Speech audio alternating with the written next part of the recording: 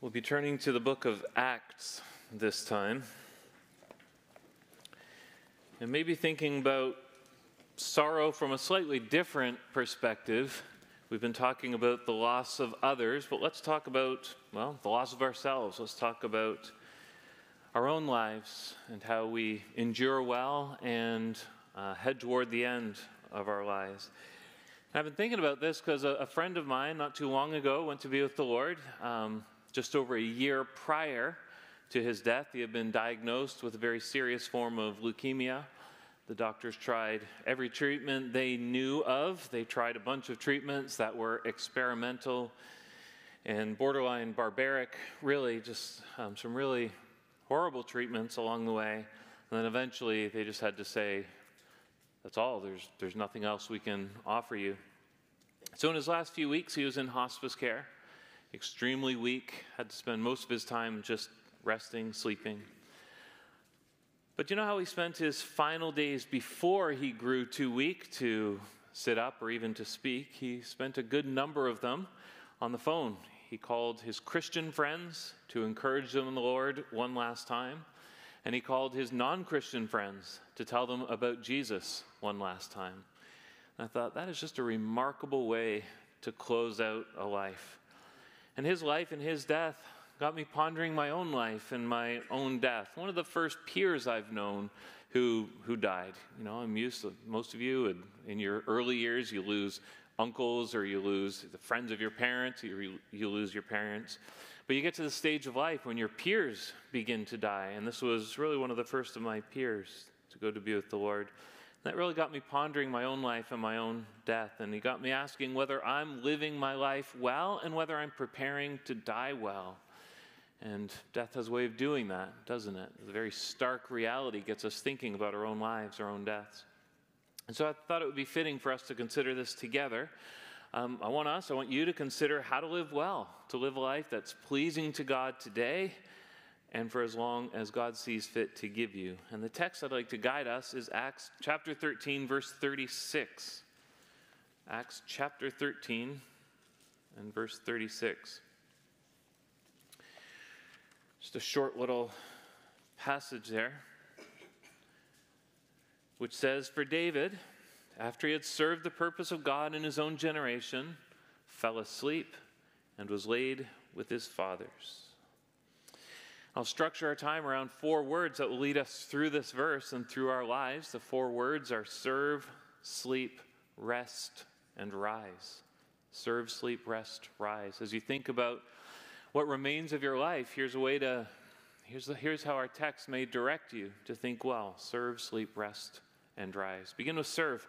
The verse we're looking at today is drawn from a sermon the Apostle Paul preaches in the city of Antioch. So he and Barnabas are on a missionary journey, and when they're spotted in the Jewish synagogue, Paul is invited to speak, as was the custom in that time. And he decides to use the opportunity to show that Jesus is the Messiah. What else is Paul going to do when he's invited to speak in a synagogue but to show that Jesus is the Messiah? And as he works toward this major point, who Jesus is, he offers a little thumbnail sketch of Old Testament history. And along the way, he gets to King David, and that's how he summarizes King David's life. David served the purpose of God in his own generation. I just want to focus in on that statement and apply it to your life. And to do that, let's make some observations about it. First, God calls you to serve. If you want to live a life that's pleasing to God, you are called to serve. And if you're called to serve, what does that make you? It makes you a servant. A servant is somebody who works for a master and is accountable to that master. And our text tells us that David served God. In other words, even though King David was a king over Israel, he was a servant under God. And David often affirmed this. Just consider a handful of the Psalms he wrote. Psalm 18 is inscribed as a Psalm of David, the servant of the Lord. Or Psalm 19, he prays, "Keep back your servant from presumptuous sin." Psalm 31, "Make your face shine on your servant." And so David was an earthly king who was a servant of the heavenly king. He led men, but he followed God. And if you want to live a life that's pleasing to God, the place to begin is to acknowledge before him that you're a servant, that you are his servant. Of course, that's not always easy because there's something deep within you that makes you want to believe that you are autonomous and you are independent, that you answer to nobody but yourself. Something deep within you that makes you want to believe even that God should be your servant, that he should do your will, that God should follow your orders. But David had it right. He was a servant of God. He obeyed God. He answered to God. And I wonder, have you bowed the knee to God? Have you acknowledged that he is God and you are not, that he's the creator and you're the created, that he's the master and you are the servant? And have you asked God to forgive you for so often acting like the opposite is true? Because that's the original human sin, isn't it? To elevate yourself to the place of God and to lower God to the place of humanity, the place of yourself. Believe it or not, there is no better life than the life of a servant. There's no better life a human being can lead than the life of a servant when you're a servant to God. So like David, you're called to serve, to be God's servant. That's our first observation. And then second, like David, you're called to serve the purpose of God. Which means you're not here to serve the purpose of you.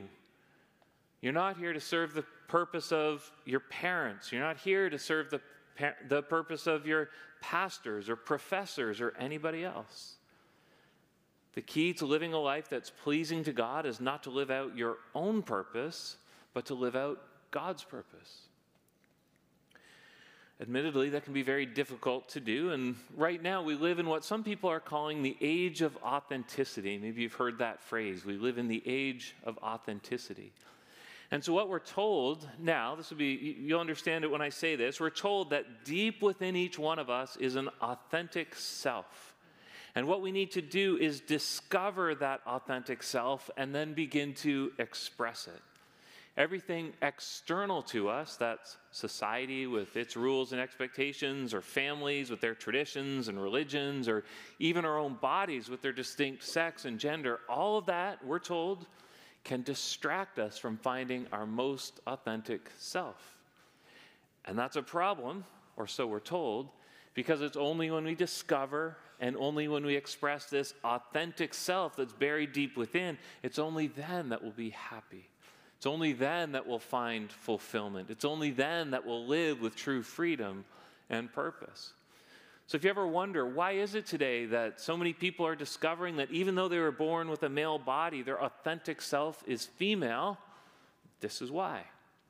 A generation ago, someone might have said, I'm a man who feels like a woman, but today he says, I am a woman. Right? Because he believes his deepest and most authentic self is female, and that makes him female no matter what the externals would say or look like. So we keep hearing about these new identities or sexualities. People are desperate to personalize and define themselves, to craft their own self-definition. Just recently I read in the news about a man who came to understand that his authentic self is homosexual. And so he broke up his marriage, and he left his wife, and he disrupted his family. And how did the people around him respond? With applause, with affirmation. Even though he had caused such pain to others, the main thing was that he was being true to himself.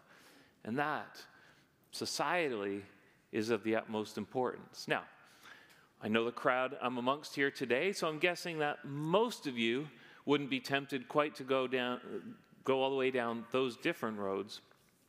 But all of us are still prone to this desire to self-create, which means you're prone to believe that you'll be happiest when you're able to create your own self, to define your own meaning, to determine your own purpose. But if you want to live well before the Lord, you need to serve God's purpose. That's not something you need to create. That's something you need to receive. That's not something that arises from within. It's something that's given from above. Instead of searching within the depths of your own soul, you need to search within God's word, and he'll tell you your identity. He will give you your purpose. And you should be encouraged to know that God does have a purpose for you. God didn't create a single person who's unimportant or a single person who's redundant. If God created you, you have a purpose. You have a purpose that was assigned by the God who so carefully crafted you to be exactly who and what and where and how you are. So what is it? What are you here for? Well, your purpose, the reason God made you, is in the words of the Shorter Catechism, to glorify God and enjoy Him forever. Or in the words of John Piper, to glorify God and enjoy Him. Oh, sorry, where did I miss that? To glorify God by enjoying Him forever. It's to know God and to find great satisfaction in Him. Your purpose is to have a true and real and living relationship with God, to find your heart and soul delighted in Him. And it's to know that as you delight in God, you bring glory to God. You show God to be lovely and beautiful and worthy of praise. So my friend, you've been told there's an authentic self within you. The younger you are, the more you've been told this. The younger you are, the more this messaging is just deep within you, like it's the air you breathe. And you've been told that things like parents and authority, and especially the Christian faith, all of these things will keep you from finding and expressing who you really are. You've been told you'll only be happy to the degree that you're able to discover and live out that innermost, self-created, supposedly authentic self. But it's a lie.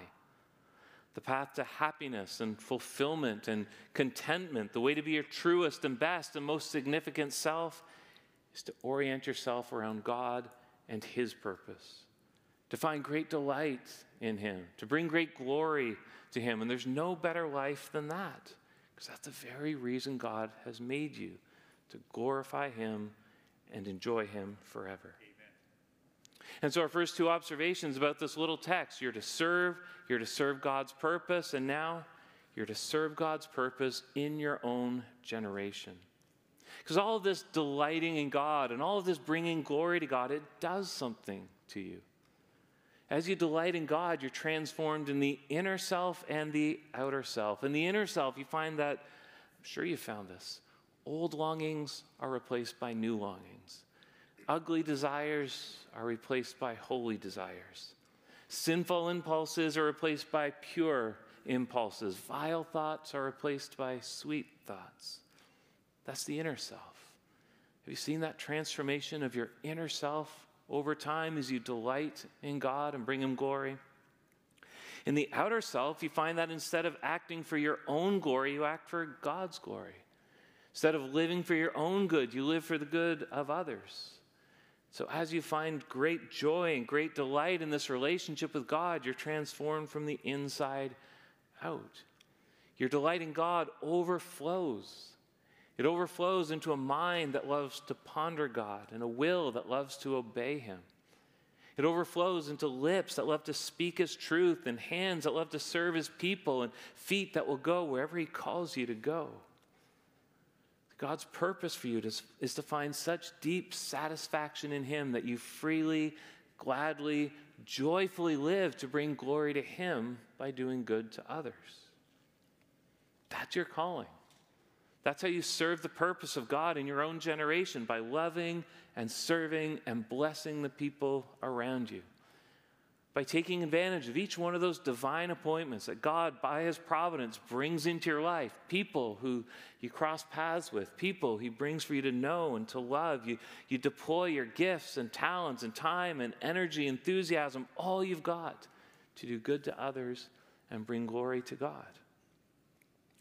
There's an important connection between your delight in God and your usefulness to the people around you, or between your delight in God and living out your purpose. It is as you delight in God that you find delight in serving other people. It's as you find joy in God that you most joyfully serve and bless others. So the key to it all is to keep loving God and pursuing Him, to keep reading His Word and praying to Him, to keep joining with God's people to worship Him. And as your delight in God grows, so will your longing to live for the good of other people. you ever have those moments where your heart is growing cold to other people instead of staying warm? Those moments where you find yourself pulling away from people instead of moving toward them? Those times when you realize you've become lax in just living your life for the good of other people. When that happens, you can go looking for solutions, but almost definitely, almost certainly what's happened is that your heart has grown cold to God. It's grown cold to other people because it's first grown cold to God. So the solution is if you stir up your delight in God, it will then stir up your delight in other people. So when you find that coldness toward other people, spend time with the Lord and reading and praying and meditating on the gospel. Ponder the gospel, preach its truths to yourself, worship God, participate in the Lord's Supper. And your delight in God will motivate you then to bless the people who've been created in his image. Notice that David is deemed faithful for serving God's purpose in his own generation. God's calling on you is to serve faithfully in your own generation. The people God brings into your life, the people who cross your path.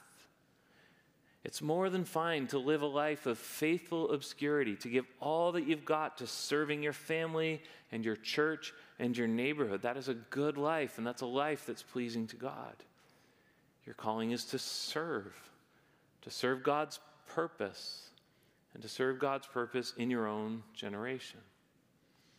And then what? What happens as you live that kind of a life? Well, that's our second heading. Serve and then sleep.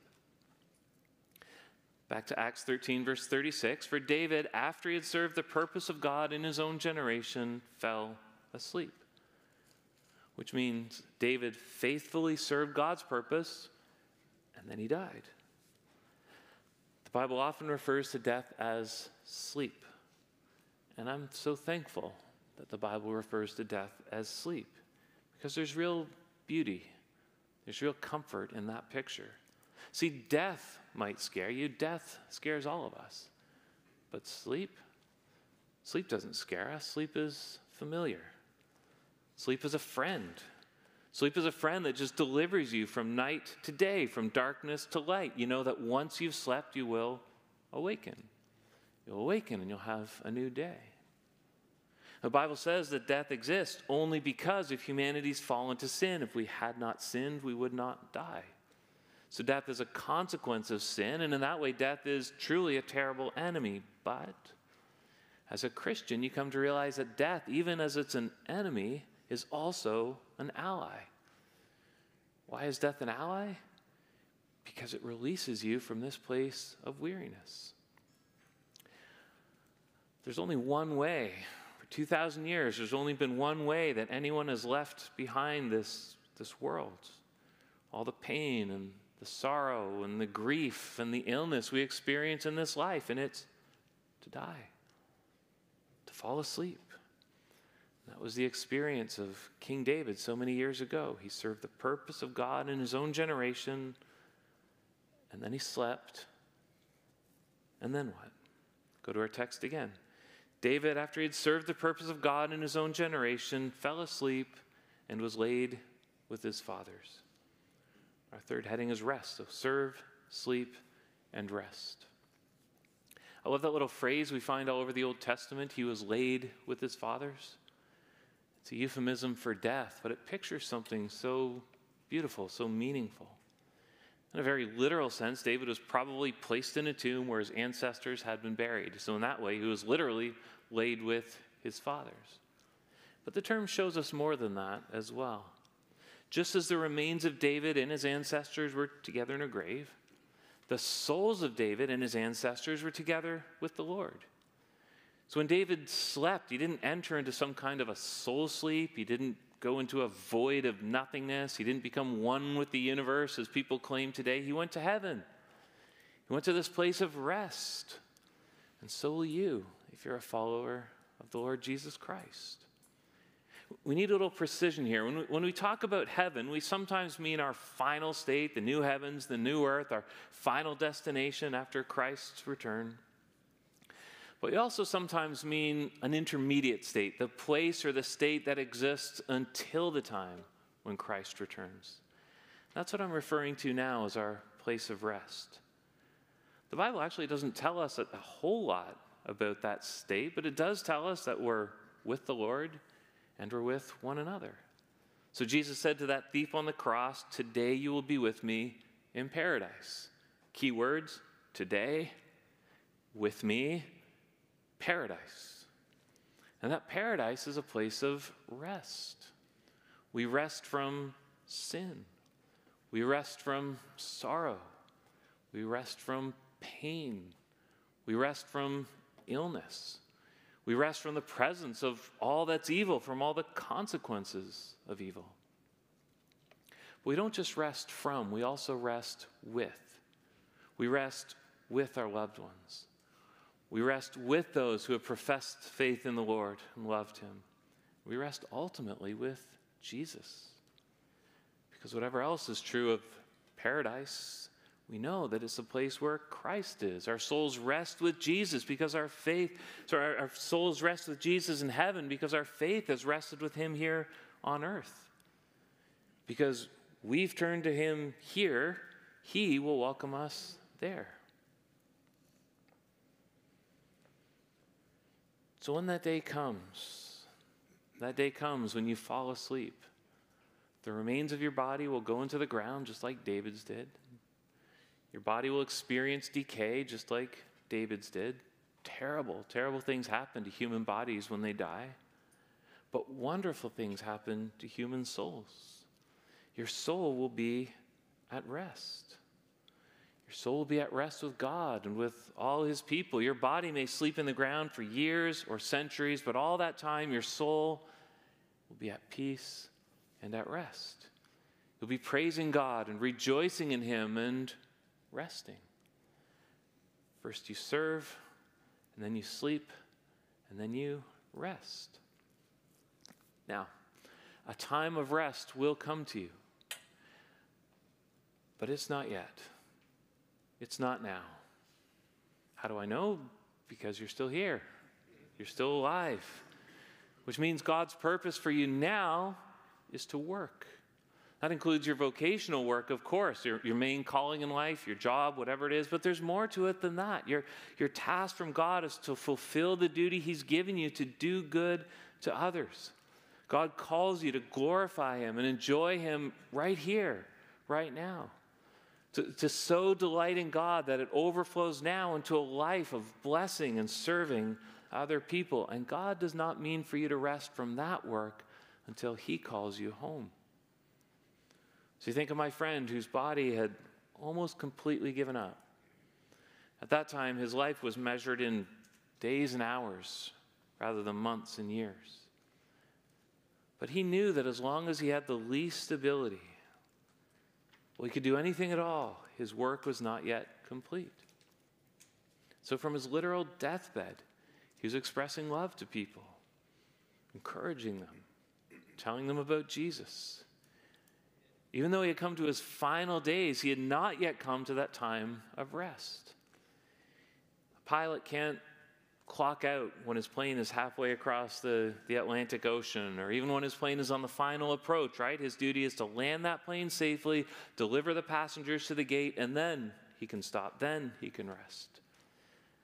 And my friend knew that he had not yet been released from the duty God had given him, so he continued to delight and bless and love and serve all the way to the end. And if that's true of a man who's mortally ill, then how much more should it be true of those of us who are healthy and whole and able-bodied? How much more should it be true of you who are young and well and who may have many decades left ahead of you, many decades to enjoy God, delight in him, be a blessing to his people? It's my experience that as we live life, God sometimes sort of just interrupts us to lay a kind of burden on us. And it's in those times that we ought to make some kind of resolution about how to live well before him. And here's something to consider. Good question to ask yourself. What do I need to begin doing that will increase my delight in God? What do I need to begin doing that will increase my delight in God? And what do I need to stop doing that decreases my delight in God? And then in what ways out of the overflow of my satisfaction in God will I bless and serve his people? What will increase my delight in God? What will decrease my delight in God and therefore must be taken away? And then out of the overflow of my delight in God, how will I bless and serve his people? How is God calling me specifically to bless and serve his people? Resolve to delight in God. Resolve to serve God's purposes by serving God's people, and resolve to keep doing it until you fall asleep and enter into your rest. And we will come to a time of rest. But even this rest we're talking about is not a permanent state, because God has something better in store. We serve, we sleep, we rest, and then we rise. Remember that these words about David are part of a sermon by the Apostle Paul, and what he wants his Jewish listeners to understand is that Jesus is the Messiah. He needed them to know this. Jesus is the Messiah that they have been waiting for. So let's see how he shows this to them. First, he looks back to Psalm 16, a psalm that David had written hundreds of years before. So in the sentence right before the one we're looking at today, Paul quotes a line from that psalm, Acts 13, verse 35. Therefore, he says also in another psalm, you will not let your Holy One see corruption. So Paul quotes that line from Psalm 16. It's like he just leaves this question hanging in the room. Who was David talking about? Who is this Holy One who will not see corruption? See, nobody ever doubted that David's body did what bodies do when they die. David's body decayed. It saw corruption, according to Paul's words. And so here's what he's asking them to figure out. What did David mean when he said, you will not let your Holy One see corruption? If he wasn't referring to himself, then who is he referring to? Paul has the answer. Verse 36. For David, after he had served the purpose of God in his own generation, fell asleep and was laid with his fathers and saw corruption, but he whom God raised up did not see corruption. It's like he's asking his Jewish listeners there, so who did God raise up? Who in human history has died but did not experience decay or decomposition? We know who it is. It was the Lord Jesus Christ, because God raised him from the dead. And so the point Paul's making is this. Jesus is the Messiah, and we know this because he was raised from the dead. He is the Holy One who did not see corruption. We're thinking about David and those key words, serve, sleep, rest, rise. But you know who else did all of that? Jesus did. So in all these things, we're following ultimately in his footsteps. What did Jesus do when he was here on earth? He served. He said of himself, the Son of Man came not to be served, but to serve. Or as Paul wrote in Philippians, Jesus emptied himself by taking the form of a servant. Jesus lived to serve God by loving people. And then what? He slept. There on the cross, he bowed his head, he breathed his last, he gave up his spirit. He was as dead as David. He was as dead as you and I will someday be. Then he rested. Late on Friday, his body was taken off the cross and placed in a tomb, and it lay there Friday night and Saturday morning and Saturday night. No breath, no heartbeat, no life. But on Sunday, he stirred, and he stood to his feet, and he rose from the dead, and his body and soul were reunited, and he was as alive in that moment as he had ever been, and he's alive today. He's alive forevermore because Jesus served, and Jesus slept, and Jesus rested, and Jesus rose. And because he rose, you will rise. His resurrection was a down payment. It was proof that guaranteed your own. It was proof that you too will be raised. And when you rise, you'll be reunited with your body just like Jesus was, but a body that's been made perfect. You'll have a perfect soul that resides in a perfect body to live forever in a perfect world. That, to me, sounds perfect. And that's the hope we have in Jesus. This is the hope we have in the gospel of Jesus. And so we ask, what difference does this make in your life? As you consider the days ahead, the years ahead, what difference does this make? Well, we can work backwards. A day will come when Christ will raise you from the dead. Before you rise, you will rest. Before you rest, you will sleep. And before you sleep, that's today. That's here. That's now. So how will you live when you know that this is the time for wakefulness? This is the time for action. This is not the time for sleep, and this is not the time for rest. You don't know how long you have to live, but you do know how to live that time well. The life of meaning and the life of significance is the life of a servant. To be a servant like Jesus. To be a servant like David. To be a servant like my friend. All of these who served faithfully to the very end. You don't need to be famous. You don't need to be wealthy or beautiful or powerful. You just need to be faithful. To be faithful in the short time that God gives you. To serve out your days for something bigger and something greater than yourself.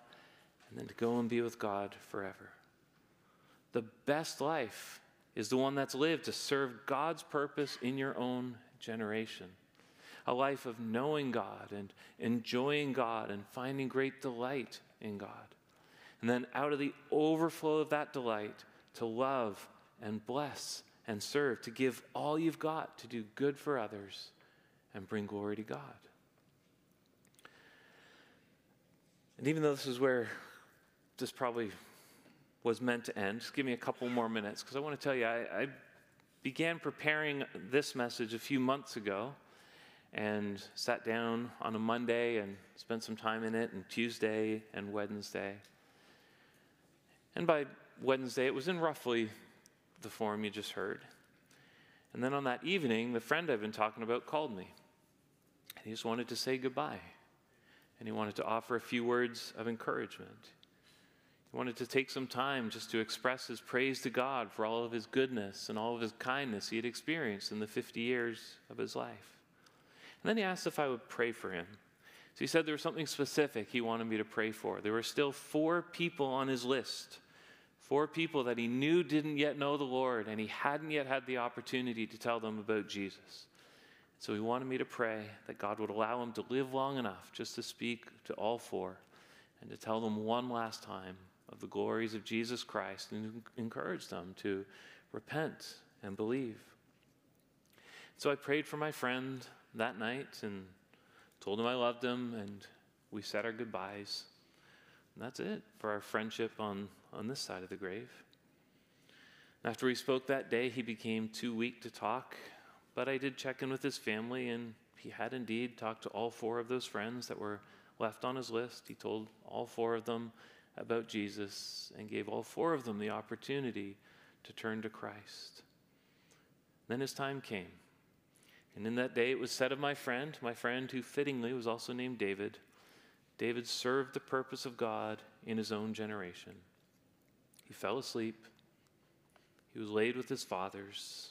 And then, well, you know, the story doesn't end there, does it? We know that the story of his life is really just getting started. He has served. He fell asleep. Right now he is resting. And soon enough he will rise, along with you and with me and with all of God's people. What a God and what a gospel. Amen. Thanks for letting me tell you, but let me pray. Our Father, we thank you that you're such a glorious God, and we thank you that we proclaim such a glorious gospel.